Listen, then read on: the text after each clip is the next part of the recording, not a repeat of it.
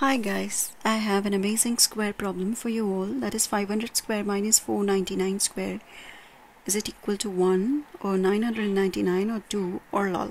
So what we are going to do is take 500 square minus 499 can be written as 500 minus 1 the whole square, and that's a minus b the whole square. So let's expand that.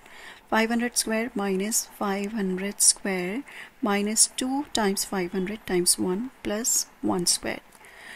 Now that gives us 500 square minus 500 square, minus and minus plus. 2 times 500 is 1000, minus times plus minus 1. Cancel out 500 square, and we get 1000 minus 1 is 999. That's our answer. Now that was one method. The other method is we take 500 square as 499 plus 1 the whole square.